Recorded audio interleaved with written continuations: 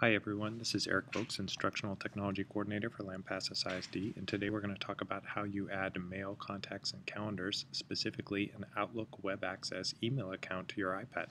First thing we're going to do is go into the settings, then we're going to scroll down on the left-hand side until we see Mail, Contacts, and Calendars, and then we're going to click on Add Account. We're going to choose the Exchange account type. Then we'll go ahead and put in our email information.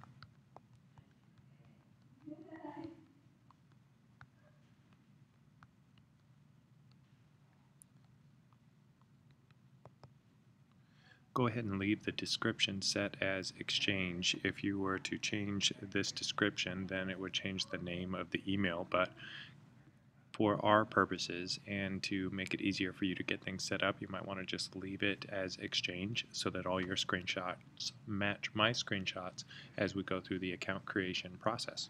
So next thing I'm going to do is click Next in the top right hand corner. Then it's very important here in the server that I put this in exactly as it appears. So lampasas1.iscorp.com.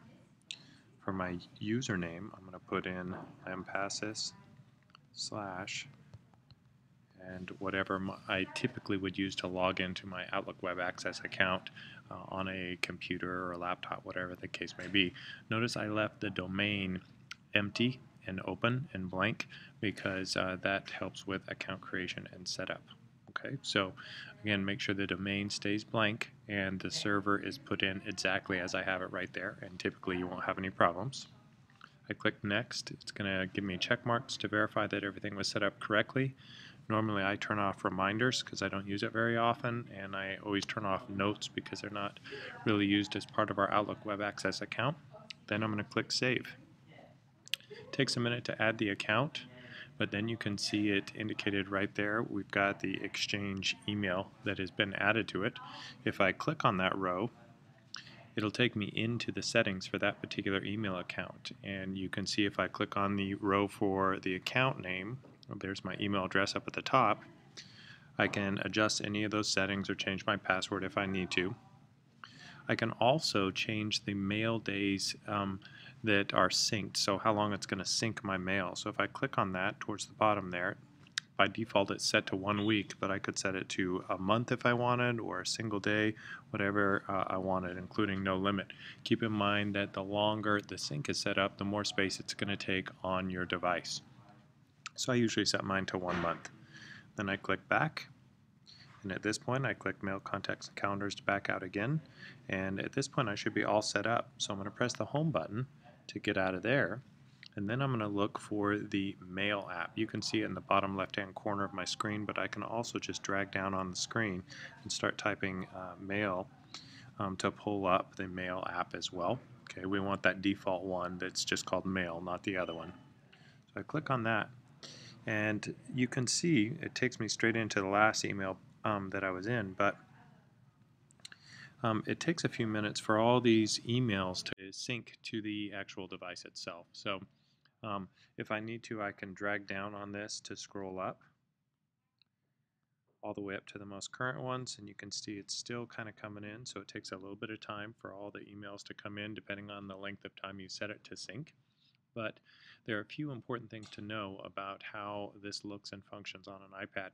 First, notice I'm in landscape mode, okay, and the directions I'm giving you are based on that because I think it's the easiest way to work with email on there. In the top left hand corner you can see Exchange. That's the name of the email account or the inbox that I'm in, but if I click on that word Exchange, it will show me all of the inboxes that I have available to me based on the accounts that I've added to the iPad. In the top left-hand corner there, you can see I've got a Gmail, an iCloud, a work Gmail, and Exchange. I also have an all inboxes account so that I could see all of them at the same time if I wanted to, and that's usually what I leave mine set on. If I click on any of those inboxes, it's going to take me to that inbox and show me all of those things. So if I want to see actual folders, individual folders, I can click on the section down to the bottom left where it says Accounts. I've got the Gmail, iCloud, Work Gmail, and Exchange set up. This is where I would actually see folders that are associated with my account. So if I click on Exchange in the bottom left, you can see all of the different folders that I've got and have created and associated with that email account. So I can go into any of those folders pretty easily, and depending on whether or not there are files in there, I can always click on any of those in order to see it. Okay, and it shows up over there. Notice how there's a slight gray background to the email preview on the left hand side when you are viewing it to the right. So that's just a way of indicating to the user that that's the email that is being viewed at the time. So if I click on this one from Discovery Ed, you can see it shows to the right, but it's grayed to the left. All right, so that covers the basics. We will probably be talking in a future training about how you can work with email and send and receive email and stuff like that in more advanced ways. But for right now, know that we've got the trash can in the top right hand side. If I wanted to put any of my emails in the trash, so I'm going to go ahead and click on that one to put it in the trash. You saw that it got taken straight up into there.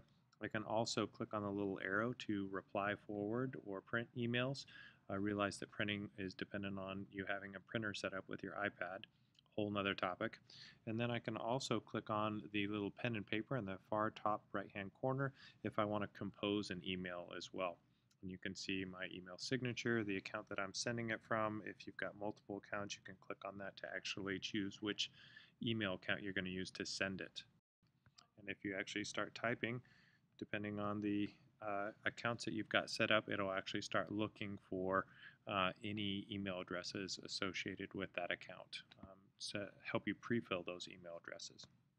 All right, thanks again for your time. My name is Eric Folks, Instructional Technology Coordinator for Lampasas ISD, and you have just learned how to add your Outlook Web Access, your school email, to your iPad. Congratulations.